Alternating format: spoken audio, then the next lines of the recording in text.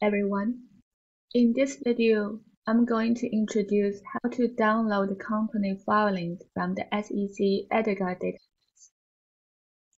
It provides an API delivering JSON formatted data to external users. You can find details about the API and documentation from the SEC website here. What I'm going to show you is how to use the API to download SEC filings with Python. You can use this approach to download the 10K filings for the assignment or other filings for your other projects. Begin with some basic setup. The first thing is to import modules that we will need.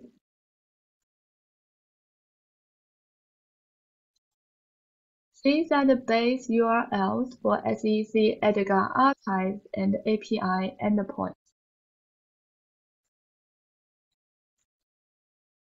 SEC limits users to no more than 10 requests per second to ensure fair access to the database, so I set a sleep time of 0.2 seconds between each request.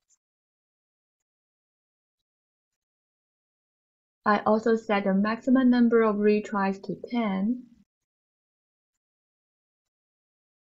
The earliest date of filings available from EDGAR is January 1st, 2000, and the latest date of filings available is today. If I run this part of the code, you will see the variables created. The first step is to obtain the URLs of the files that we want to download. This is achieved by this function, getFilingURLs. Def is a keyword used to define a function. These are the inputs needed to call this function. The connection to the API starts here. Request.session allows us to create a session object by initiating a session class.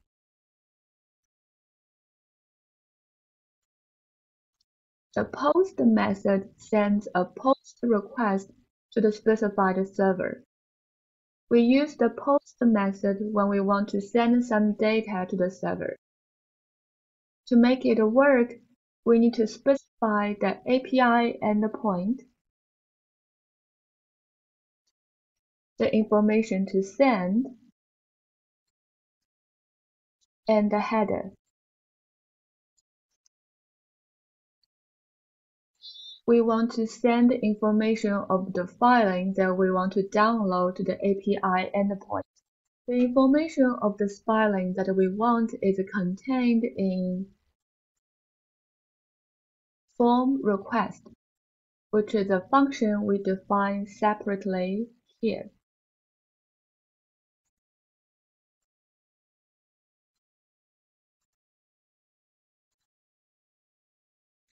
Here, let us pass additional information to the server. For example, an authentication header tells the server who we are. In this example, we generate our user agent credential using this function, user agent defined here.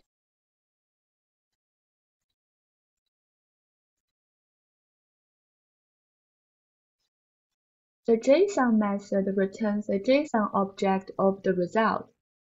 The result is stored in query results. After some cleaning up, the URLs of the filings that we want to download are stored in filing metadata. After some cleaning up, the URLs of the filing that we want to download are stored in the list filings to download. Filings to download is an empty list at the beginning. Add the URLs of the filings we want to download to this empty list using the append method. Now let me run this function.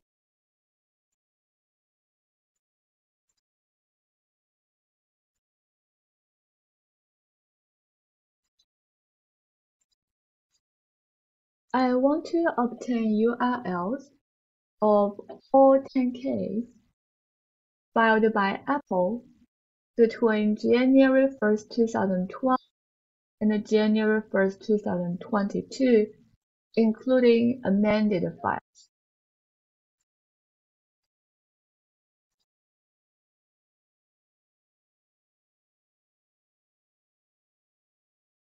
Here is the output stored in filing to download, which is a list of filing metadata.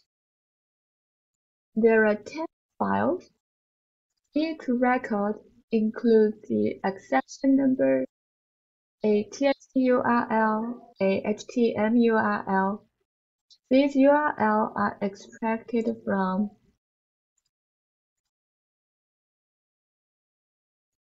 query results.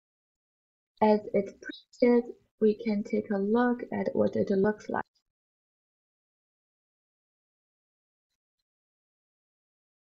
This is the response we got from the server. There's the accession number of a file, there's the CIK, there's the period ending date, file number, company name. Extract any filing details we want from here, but in this example, what we are interested in is the information that can help us construct the download URLs. Now that we have the URLs, the next step is to download the 10K files. This is achieved using this function, download filings.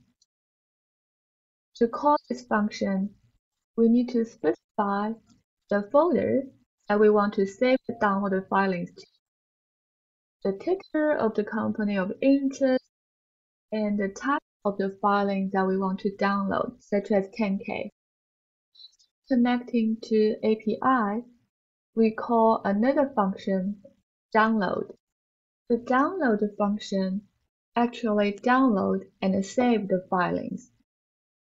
The reason that we call another function to download the filings is that we can use either a TXT URL or a HTML URL to download the filings, depending on the format of the filings available. Creating another function helps us avoid repeating the same code twice. We tell the download function to use the TXT URL here, and we use the HTML URL here. And let's take a look at the details of the download function. First, get is used when we want to get a response and a status from a URL. The response is stored in the variable response.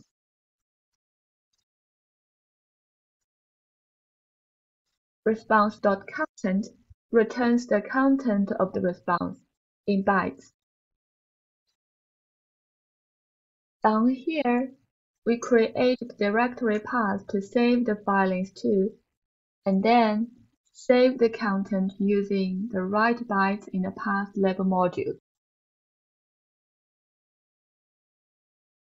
The download filings function calls the download function to download the filings using the URLs extracted with the get filings URL function. Here, the URLs are stored in the list filings to download. We can choose to download using either the TXT URL or the HTML URL by specifying this input variable include filing details. Finally, we can call the download filings function to download the file.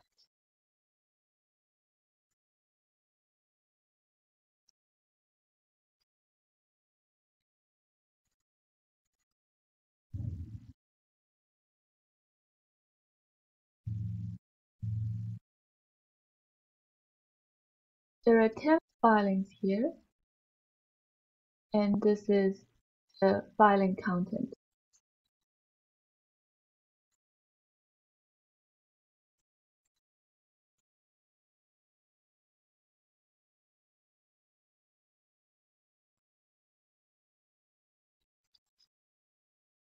The files are downloaded to the predetermined directory for future processing.